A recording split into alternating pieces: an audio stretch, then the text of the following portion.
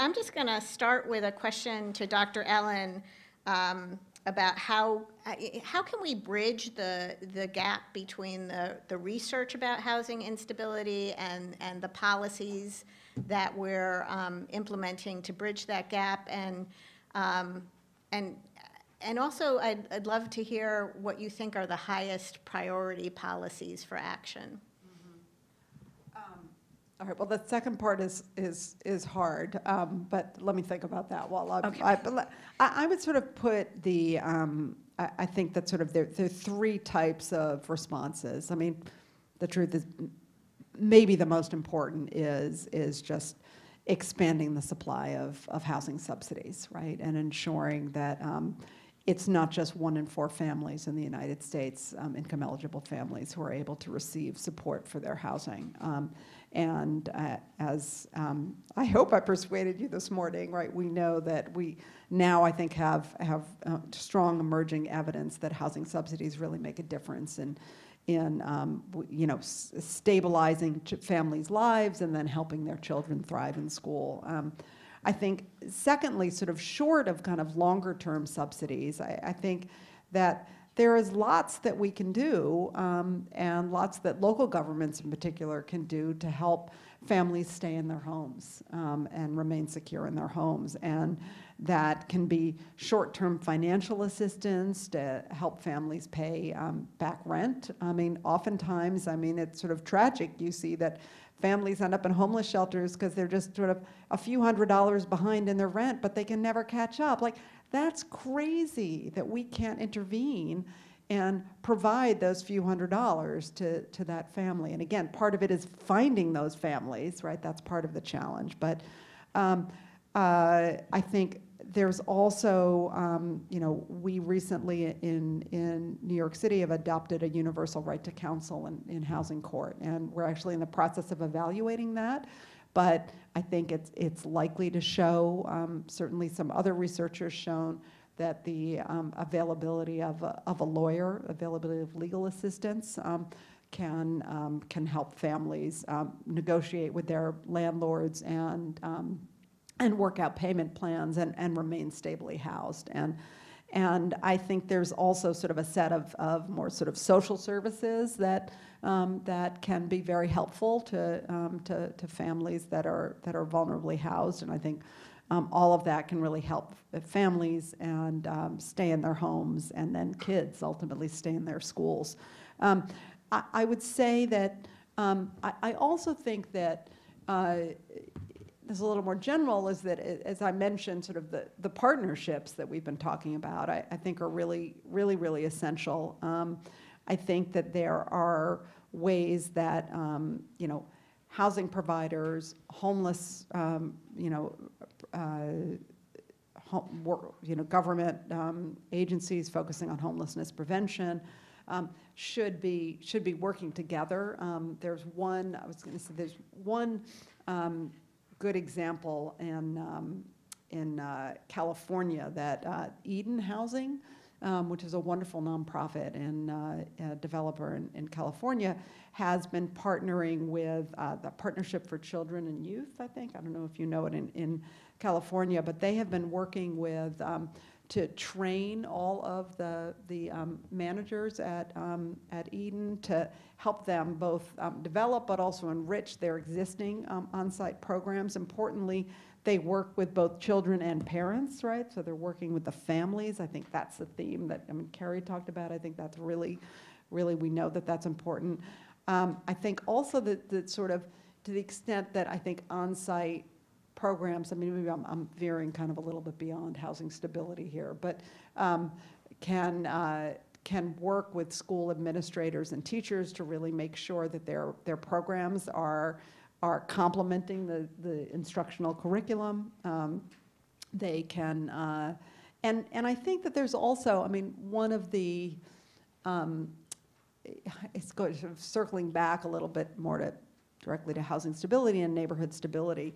I talked briefly this morning about the research that I've done showing how much violence undermines children's exposure to violence, right? This is not participation. This is not being victimized directly. This is sort of just living in very violent neighborhoods and how that can traumatize children. And we're doing some research now that shows that schools can really help to moderate that. And so it's not, again, we can't ask schools to do everything, right? I mean, you can't. But on the other hand, schools do play an important role, and I think getting inside that black box to really understand, and it sounds like the program, Carrie, that you've developed could be very helpful, I think, in helping children sort of overcome what's often, you know, the trauma that they're experiencing outside of the classroom. So I think that kind of, whether it's their own residential stability or whether it's sort of instability in their neighborhood environments, and I think that's essential. Great, thank you. So I'm going to take our first question from the audience, and it's for you, Carrie, and we don't have time for you to do a full ruler training, but folks are interested in hearing a little bit more specifically what ruler is, maybe with a concrete example, and also a concrete example of what restorative practice looks like. Oh, I could do a whole restorative circle. No, I'm just kidding. Okay. So the ruler approach teaches the 5 SEL skills to recognize, it's an acronym, so the R, recognize, understand, label, express, and regulate emotion. The 4 anchor tools that Yale teaches are first the charter, which I explained a little bit about before. We would invite families in.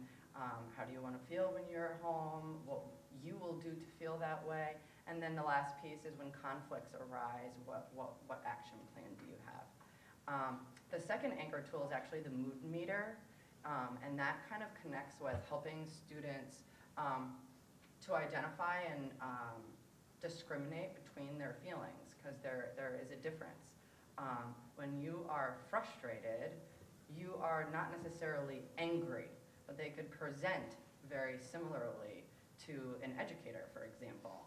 In the classroom, frustration can be misinterpreted as anger. And students, when they're trying to identify their own feelings, often misidentify how they feel. And the reason why that is so important is because to provide proper interventions, you need to know what the antecedent is. So if I don't understand why a student is demonstrating behaviors that make them look like they are angry, and I'm trying to build a relationship with that child or de-escalate a situation, I am at an automatic disadvantage. If I can clearly see signs where that child is frustrated, I intervene differently. You would look at strengths that the student has. You would have them look at what they do know. You would use those strengths to help support whatever they're frustrated about. We could go online and research different ways of looking at a problem, whereas anger would be treated differently.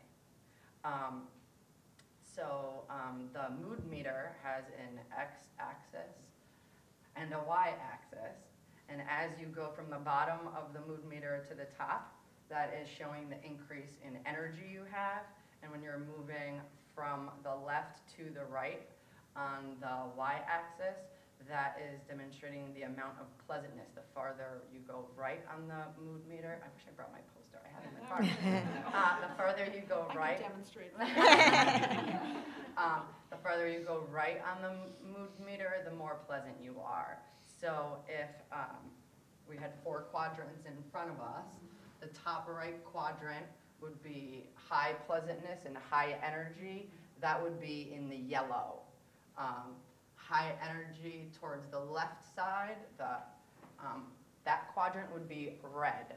So low energy towards the left would be blue, and low energy toward the right would be green. So if a child comes in and they say they're feeling in the blue, they're saying that they're lower energy and they're not feeling very pleasant. So younger students will first just identify with the color as they're learning the different languages, the different language to use to represent their feelings more accurately. They would also put a simple word there, like sad.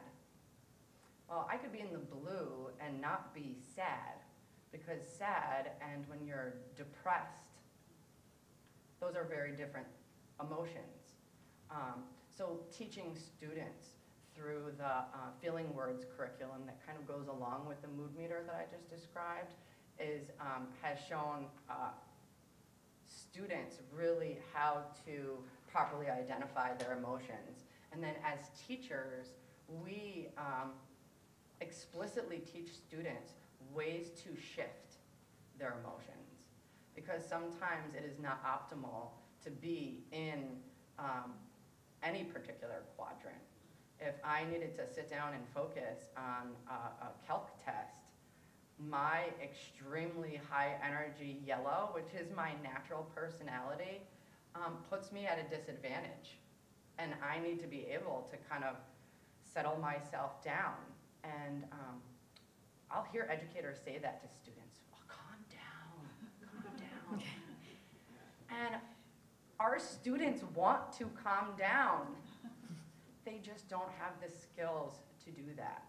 So the third anchor tool is the meta moment. There are 6 steps to the meta moment.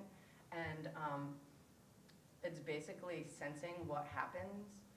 So if I was talking about my morning driving here, I would say I was all ready, super excited, prepared. I was going to leave so early, grab a coffee locally. Everything was perfect in my head. And I was just about to leave, and I told my husband, you know, hey, honey, I'm about to go. Make sure when, you know, Logan gets up that you, and he said, well, where are your keys? Well, I need the keys. Did you move the car seat? Do I have this? And immediately I could feel my heart start pounding and my hands start sweating, and I'm like, I don't know where the keys are, honey. You took them out of the, you know, and we started going, and I said, honey, here are where the keys are. You'll be fine getting Logan to school by yourself. I know you can do it. It's Teacher Appreciation Week. So he already has his outfit planned. He's his teacher's sidekick, so he had a Batman shirt all ready to go. So I think just calming myself at that point and my husband down was needed. But as an adult, there were a lot of things that happened to get from when I was all worked up and my heart started pounding and my hands were sweating. I, as an adult, knew that I needed to stop. And I needed to think about where I wanted to be. And then I needed to use strategies or tools that I had been taught for 35 years to help myself regulate my emotion. And that's what the meta moment does for our students. In that strategy phase, we teach things like breathing techniques, stretching, positive self-talk, strategies that you help shift from one quadrant to another. I'll quickly say this one last thing about the mood meter and meta moment. Many students think that it's wrong to be in the red, which would be in the high energy, not so pleasant category. And many educators also thought, well, you don't want to be in the red and you don't want to be in the blue, so you just need to stay in the yellow and green. And that's not really a good thing. When injustices happen, you should be in the red. And I feel it's very important to teach students all emotions are important and valid at times, but it's how we use those emotions. So using Martin Luther King's I Have a Dream speech. If I said to my students in the second paragraph, plot how Martin Luther King would feel on the mood meter, and they're like, oh, miss, he's red. He is red. And I said, is that okay? And they're like, well, no, we want him to be happy. I said, yes, we do want him to be happy. But based on what's going on in society, do you understand why he's in the red? Yeah. So what did he do with that red emotion, that feeling of injustice? He gathered people together, created a movement to make change, and talked to people about how to express their emotions in a positive way. And I think teaching adults first and informing adults on those issues are very important. So we're able to teach our students properly. And then the last anchor tool, just to jump right into it, is the blueprint. And it's basically a very simple strategy for dealing with conflict. It's identifying what happened. I used to fall into this trap all the time. I would say, especially teaching middle school, why would you do that? I remember, I think that was probably like one of my go-to phrases, like, why would you do that? And I'm talking in lots of areas, academic instruction and not. And I learned through the ruler approach to say, what happened? Because it's very hard for both my own children in my classroom, and I see it on my visits to schools. It's hard for children to identify why they did something without first thinking about the situation. What occurred? What happened? And then walking through, how did that make you feel? How did that make the other person feel? What could you have done differently to change that outcome? Because then going forward, students are being taught these problem-solving, conflict resolution skills.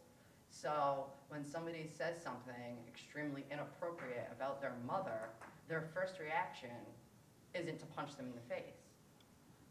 Because even us adults, there are probably many times where things are said where our first reaction would be to want to punch somebody in the face. That is not an unusual feeling. But that's also not a productive action. Thank you, Carrie. I love the point about Martin Luther King and how, I hadn't really thought about how part of what Ruler does is help students and families understand the injustices in their lives and sort of use that energy that comes from an injustice to really take action. And I think when we think about how we are going to solve problems as opposed to just treat problems, empowering people to change their own lives is really important, and be advocates for themselves is a really important strategy. I really thought about how Ruler has a role in doing that. Did you want to? Yes, you identifying about Ruler that I talked about, I did forget to mention the restorative practice piece. So restorative practices entered into our SEL journey really because out of necessity. And it was also very organic because restorative practices really shift from a punitive mindset to a more healing approach to what some consider negative behaviors. So at the district level, our entire student handbook was just rewritten by 30+ educators over the course of 2 years to reflect our restorative mindset, where everybody has an equal voice and everybody has an opportunity to be part of something bigger than themselves and to recognize your own impact on other people. A poem that I do working with both educators and students called Invitation to Brave Space is one of the ways that I utilize the restorative circle. When we begin by saying, I'm not running this circle. We have guiding questions for us, but all the participants of the circle have equal value and equal voice. That means that kind of shakes things up for students because they view school as a hierarchy. And that, first from I listen to what you tell me to do and I'm expected to do it, to as they go through adolescence where, you tell me to do something and I try to do the opposite. And then into high school where you tell me to do something and I ask you how you want it so I can get the A on my paper. And in all of that, ownership is really lost. And I think that's one of the things I love about restorative practices, and the fact that they're really meant to build relationships, and when harm is caused, all parties come together and figure out what needs to be done to make things better. Thank you, thank you. So I'm going to pose this question to Matt first to maybe give us his experience on the ground, and then follow up with maybe Dr. Ellen telling us what the research says. But what are the particular barriers and issues that you are seeing faced by undocumented students when it comes to that intersection of education and housing? Well, I think there's a lot to that. I think the first thing that comes to mind to me is it's a population that does not typically feel as comfortable communicating their needs to society because of their undocumented status. So I think when I look at the Stanford community, we're very blessed to have an organization building one community that is doing that specific work to be able to connect with the undocumented and new arrival population. So I think from that standpoint, community-based organizations are better positioned than the school system to be able to connect with the families, to create that level of trust, and to be able to make that connection with their neighborhood, to be able to identify the problems so that decisions can be made around what resources to be able to provide them. So to me, it starts with trust, and it starts with outreach to be able to connect with them and understand that there are caring people who are not looking to send them away, but actually looking to be able to connect their children to services and resources. And given the climate in that area over the last 2 years, I think it's only become a greater challenge, to be honest. Looking really last year with the way that the climate was driven from the presidential campaign and some of the rhetoric that was out there, there was a lot of anxiety among students that we saw with our mentoring program, and not just the students themselves who were aware of an undocumented status for themselves or a parent, but their friends. I think we had a quote that came from one of our young girls who was like, "I don't want to see my friend go back to Mexico," and it was really resonated with us. So I think getting back to the original question, where does it start? For me, it's us as a community investing in building that trust with that population. Thanks, Matt. Dr. Allen? Yeah, I mean, I would agree completely with everything that Matt just said. I mean, I would just add a few things.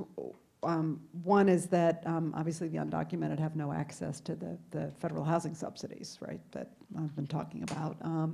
They are generally often living in substandard housing. They're certainly living in private housing. And to be clear, there are lots of wonderful landlords out there.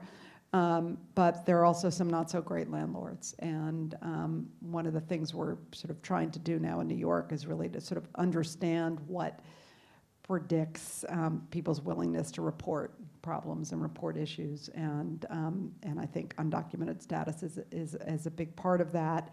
And it is unfortunately an increasingly big part of that given the climate.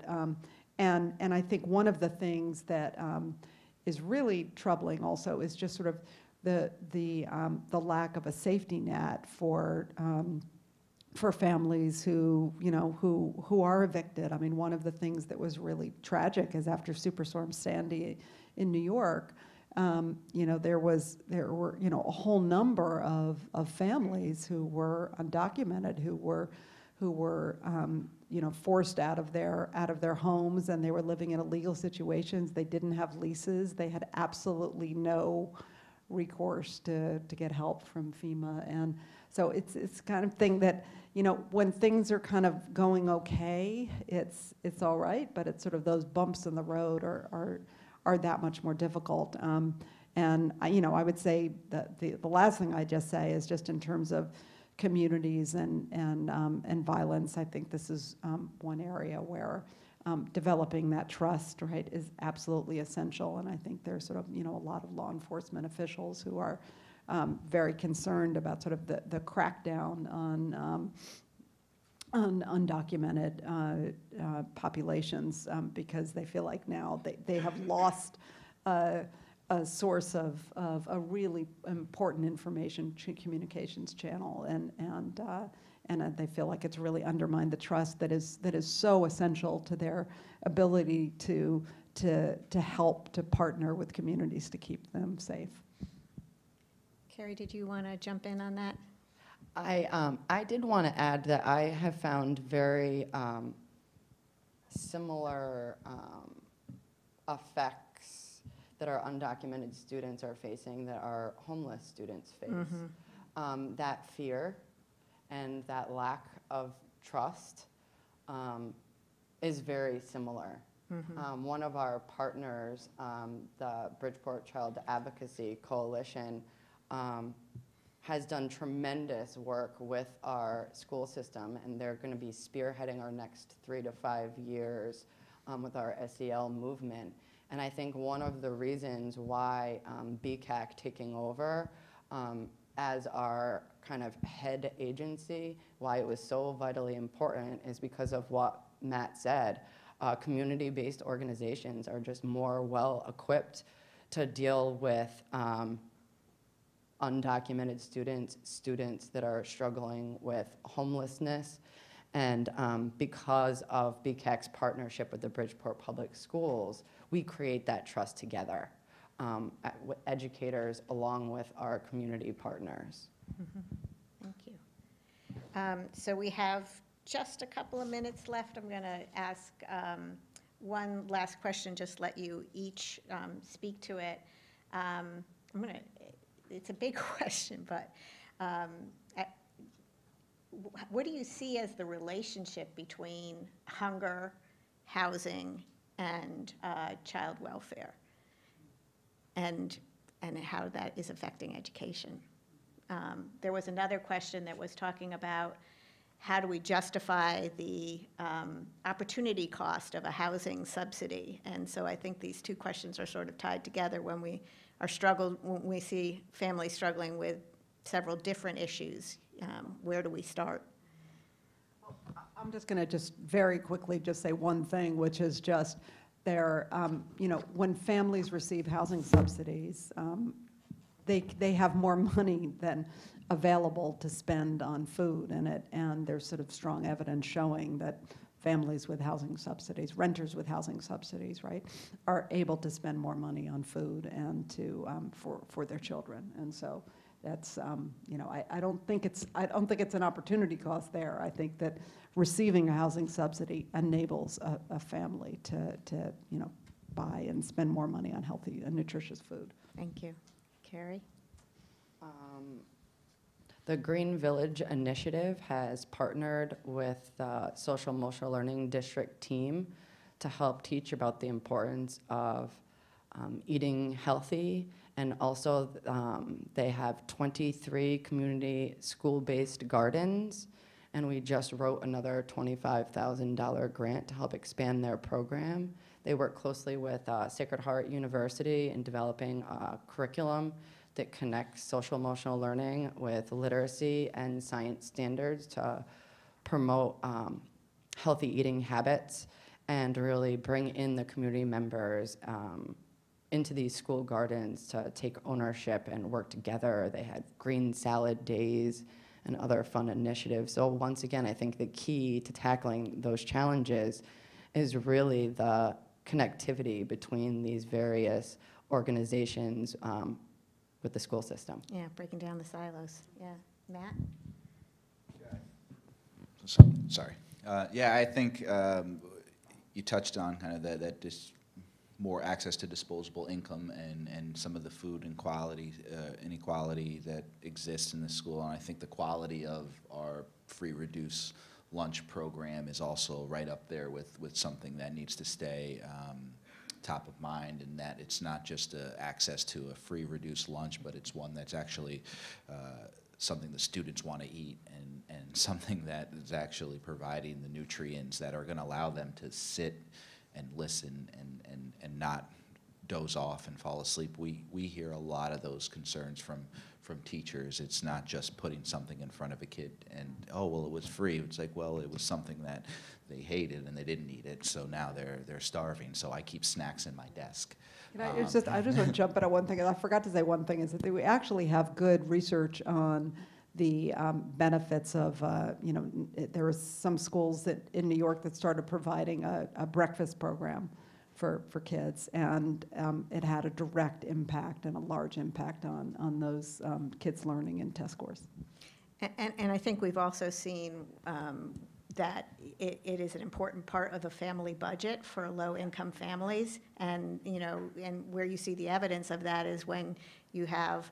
I know Bridgeport schools were closed for like a week when there was a terrible storm a couple years ago, and families suddenly had to find 2 meals a day, 5 days a week for students. They had to find the income to provide those meals when they otherwise wouldn't have. So it's an important part of that budget process, really, to knit those things together. And I wanted to share just one other story from my work at the Community Foundation about that opportunity cost. We worked with an organization that was providing some foundational services to families to stabilize them. They were at risk of being DCF involved, Department of Children and Families involved, or were. And when they did a follow-up 6 months later to see how those families were continuing to do, the only families that had become DCF involved again were families who had lost their housing. So I think it just speaks to what an important foundation housing is for everything else that a family wants to achieve. So I just wanted to ask you to join me in thanking our panelists for a great conversation.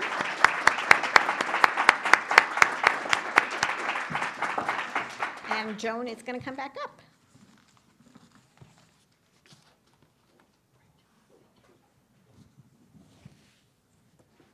I would just like to take a minute and thank Nancy and Ingrid and Carrie and Matt for doing such a great job offering us such thoughtful examples of things that work, which, it's so daunting to stop and think about the realities of the families that we're trying to help and how different their lives are from our lives.